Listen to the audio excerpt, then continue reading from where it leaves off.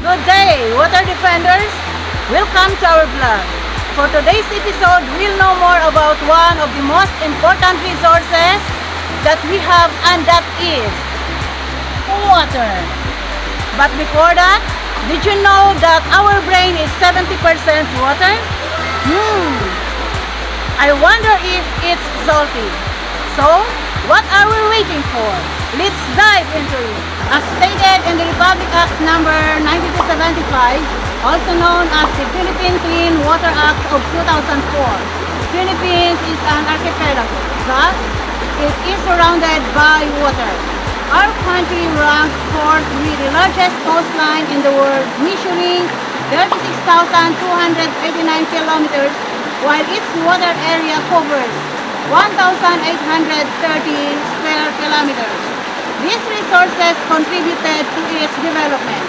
However, there were factors causing damage to these water resources.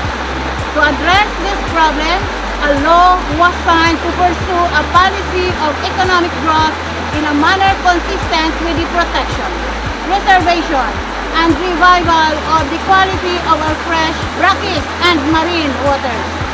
Let us get to know more about water resources, its uses, and management through an overview written by Edward Lapong and Masayuki Fujihara. Our country has abundant water resources endowed with 59 lakes and 421 river basins. Aside from that, we also have freshwater swamps and groundwater reservoirs. In relation to the country's major employment sector, which is agriculture, fishing, and forestry, let us take a look at the different water sources and uses by sector. Surface water like oceans, streams, lakes, ponds, rivers, creeks, and wetlands has the following use. Agricultural industry 74%, 9% for industrial sector, and 17% for domestic use. This is because of intensive rice production in the country that the agricultural sector accounts for the highest water user, with approximately 3/4 of the total water supply.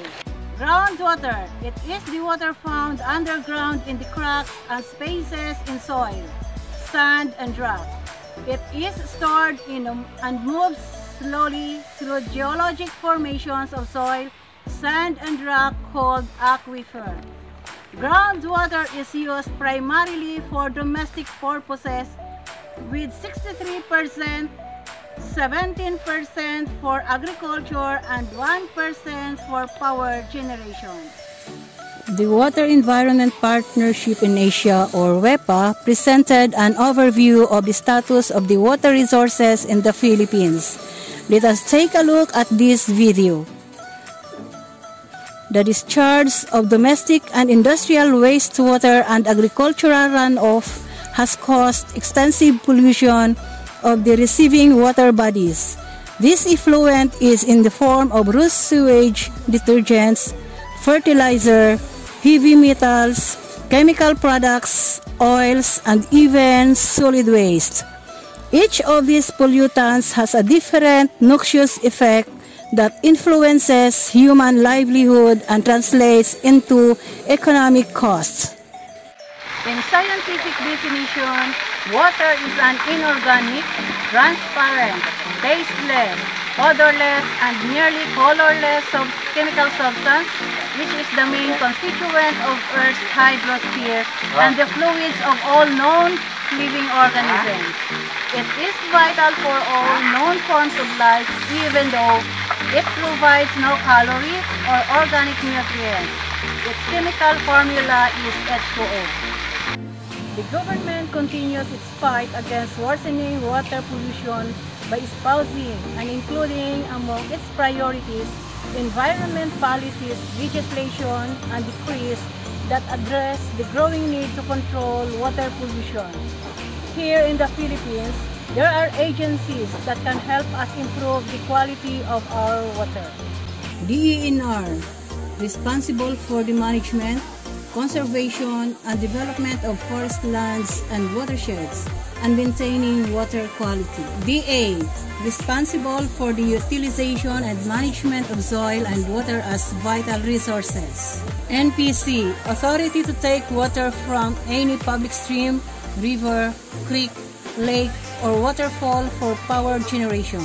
ENOC, jurisdiction, control, management, protection, development, and rehabilitation of watershed reserves. NIA, improve, construct, administer all national irrigation systems of the country. We also have DOE, NWRB, DOH, DPWH, NEDA, NCIP, and Joint Executive and Legislative Water Crisis Commission.